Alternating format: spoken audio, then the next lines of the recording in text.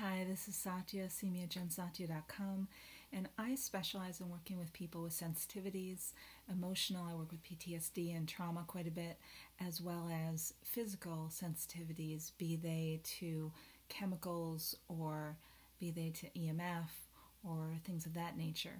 And I have worked with people with sensitivities for many years.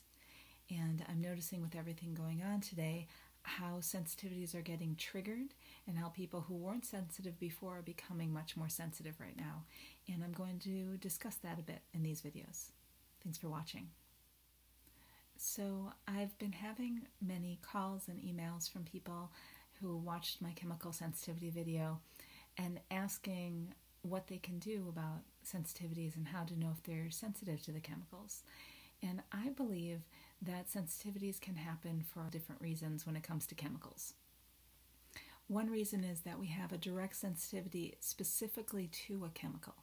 So a specific chemical exposure like formaldehyde or something of that nature can cause our body to respond in specific ways.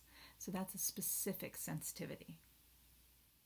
Then we can start to have more generalized sensitivity to chemicals when we've been exposed to so many chemicals that our body has gone into more of a reactive mode when it comes to things that it doesn't understand.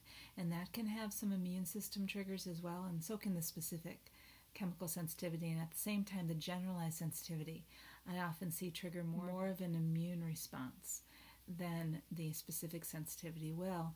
And it can feel a bit more scary because we don't know what's triggering. We're just getting triggered in different ways.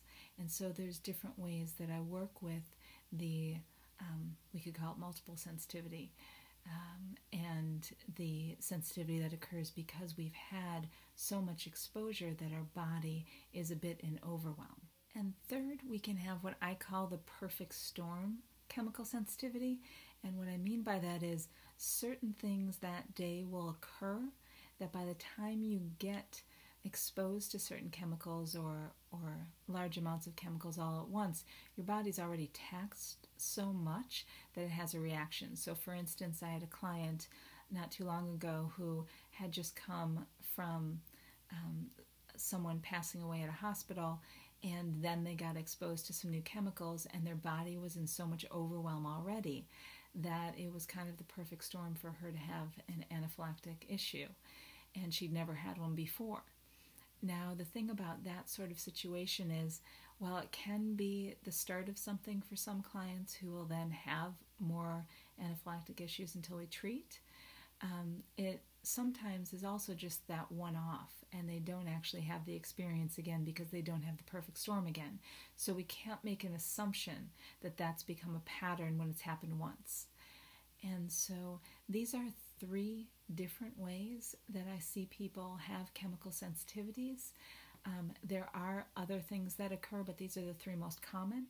And as a homeopath and an herbalist and an alternative medicine practitioner and healer, I find that treating people with these different structures takes somewhat of a different approach.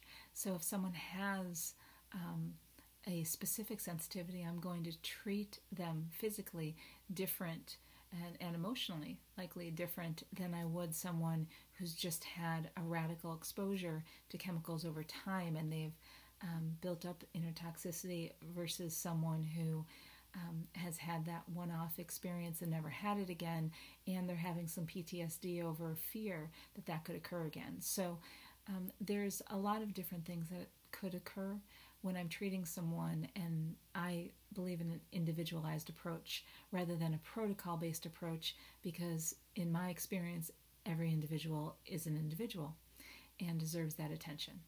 So I hope this was useful, and I look forward to next time with you. Blessings. Have a wonderful day in good health.